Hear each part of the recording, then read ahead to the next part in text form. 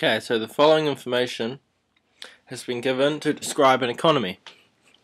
We must use this information to figure out each of these variables. The strategy I would use is I would figure out the easiest variables first and then work towards the harder ones. So looking at the information, we have been given both factor income received from the rest of the world and factor payments made to the rest of the world, which would be the reason why I would start with net factor payments. So what are net factor payments? Net factor payments are payments to domestically owned factors of production located abroad, minus payments to foreign owned factors of production located here. So looking at the data again, factor income received from the rest of the world. So this is all our businesses out there in the rest of the world that are receiving income. So this would be first. Minus our factor payments made to the rest of the world. So the rest of the world meaning all the foreign companies in New Zealand. All the payments we give them will effectively go to their other country. So minus 10 gives the total net factor payment of minus 2. So now that we have net factor payments, next one I'd look to solve would be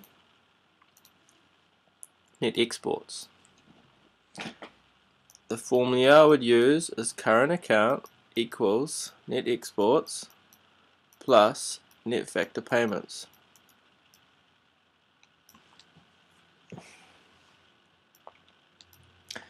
We'll define what the current account is. The current account is the sum of the balance of trade. So it's your exports minus your imports, i.e. net exports, plus your net factor income, which we discussed before. So we can then fill in the numbers. We've been given current account balance is minus 30.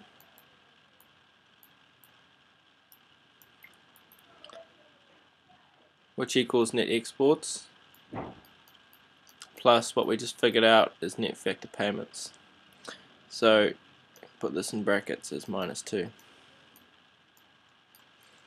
We can then solve for net exports by putting the minus 2 on this side, and we will get minus 30 plus 2, which equals minus 28. So there's our net factor payments. Sorry, there's our net exports as minus 28.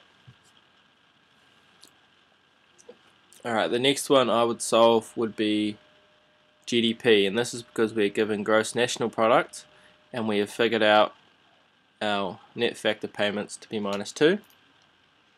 This is all we need to figure out GDP, because GDP equals GNP minus our net factor payments. Let me define this a bit better. Gross national product, or GNP, is the market value of all products and services produced in 1 year. Unlike gross domestic product, which define production based on a geographical location of production. So GNP allocates production based on ownership, so therefore you would want to include the net factor payments. And with GDP we're looking at those New Zealand owned businesses located in New Zealand, how much are they producing? So we want to exclude net factor payments, which is why we want to minus it off here down the equation. So GNP, looking in the data, was given to us as 240 equals GNP, sorry, it should be GDP equals 240 minus your net factor payments, so minus, and I just put in brackets, minus 2. So do that on your calculator, it'll equal 242. So that's our GDP.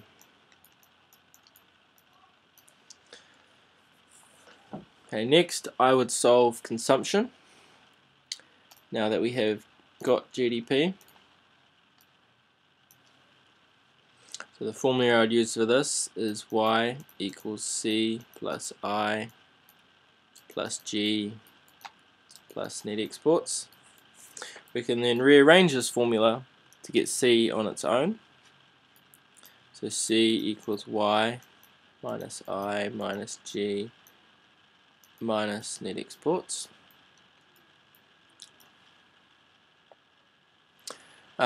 We have I and we have G, it's in the data above, we'll get to that. So now we can fill in all the variables, so Y being GDP, or national income, which we figured out to be 242. I standing for investment. If you look in the data, gross private domestic investment is 30, so minus 30. G standing for government spending on goods and services, which is 20. And net exports we figured out to be minus 28. We'll put that in brackets at the end. So on the calculator,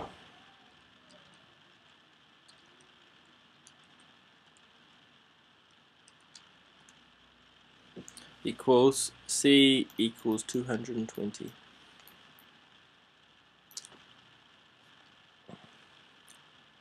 Okay, now that we have C, what else have we got up here?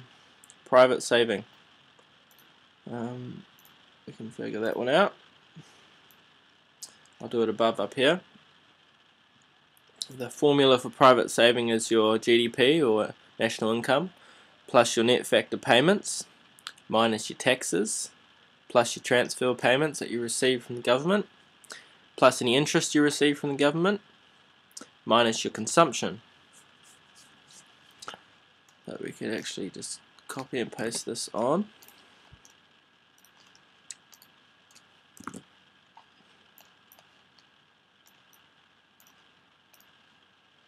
And then fill in the gaps.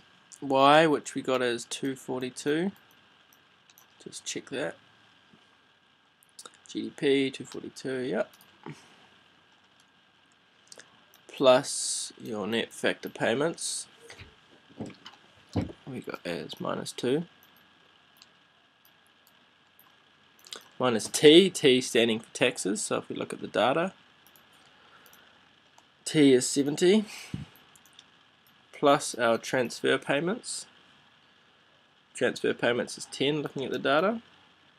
Plus our interest from the government. Interest payments from the government is 15.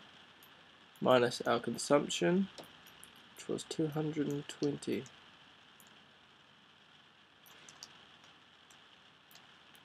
Okay, so on the calculator,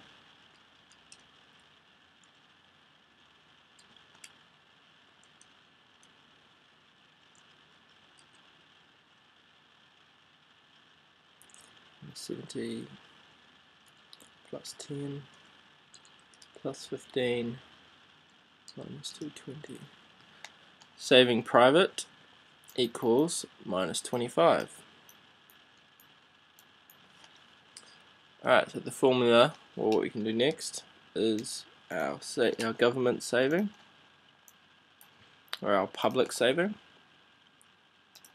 The formula for that is just here.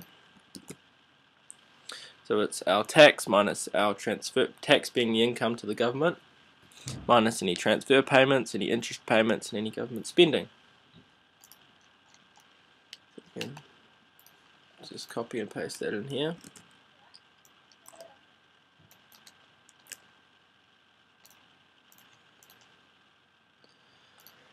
And we can just fill in the gaps once again.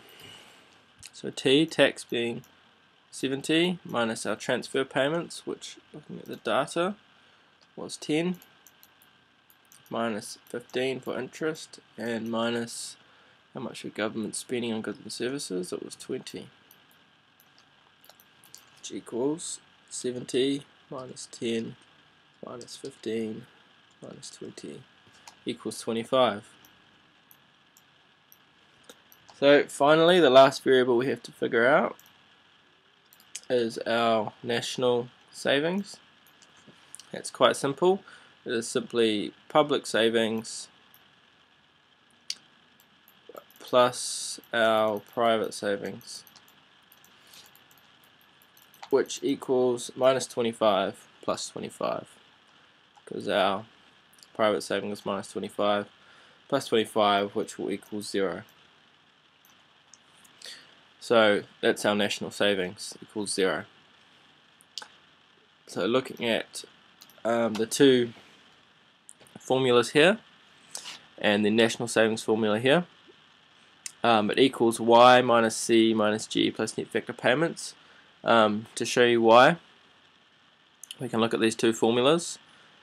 Savings private plus savings government makes national savings. So by adding these two together, therefore many of these things will cancel out. So we've got a minus tax up here, so that cancels out with a plus tax. We've got a plus transfer payments, that cancels out with minus transfer payments.